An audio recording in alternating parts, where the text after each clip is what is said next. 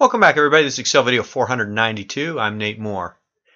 Excel video 492 means we're 8 videos away from 500. I've got a celebration plan. I'm giving away free data analysis and all kinds of good stuff once we get to 500 videos about 2 months from now. So stick around, stay tuned. What I want to do today is play with a matrix visualization as opposed to this traditional table visualization that we've been playing with in the past.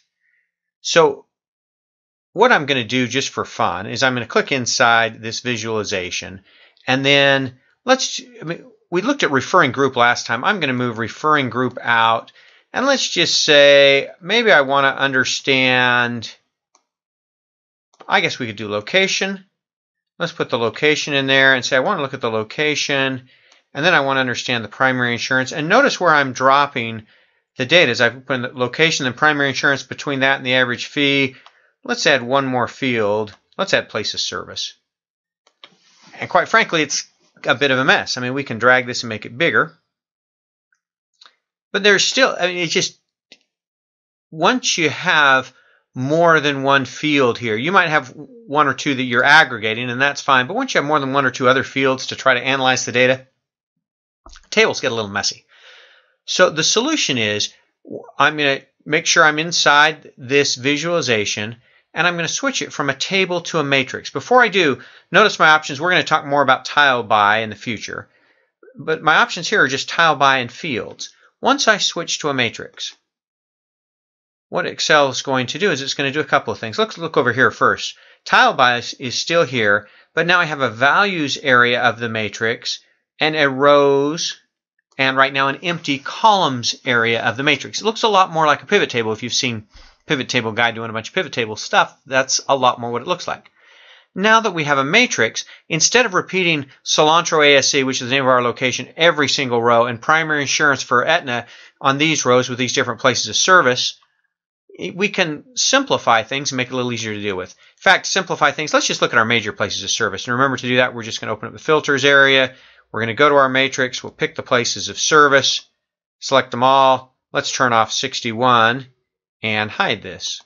So now I have a pretty good analysis here. I can look at Cilantro ASC, then I can look at my primary insurances, and I can look at the place of service for my different locations to say, oh, well, here's where all the charges are coming from, my average fee, how many patients I'm seeing, all that good stuff. If I want to organize this a little more, I can always click on location, and first click is going to sort ascending, the second click is going to sort descending. Now I have another location here. I can sort primary insurance differently. So I could do primary insurance A to Z, Z to A, and this sort stays. So I can do multiple sort levels in this matrix visualization. Does that make sense? And then from that I could sort the place of service differently. The order of these columns is based on the order here in the rows. So I could drag primary insurance above location, and now I've got my primary insurance, and I could sort that again. First click ascending, second click descending. There's work comp. Now I can go back to ascending and see my data that way and sort it in a matrix. The other thing a matrix will do, besides allow you to sort and look at data this way, is I could take a field like place of service and I could drag it to the columns area of the pivot table. That's not a pivot table, sorry, the columns area of the matrix.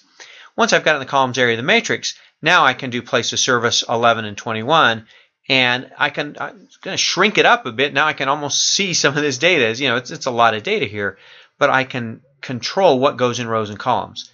The other sorting thing I should show you, let me move place of service back here for a minute. I can sort by average fee, ascending and descending, and count a patient. So there's count a patient. There I've got most of my patients there in this clinic and that kind of thing. And I can always come back and say, no, I want to sort it this way.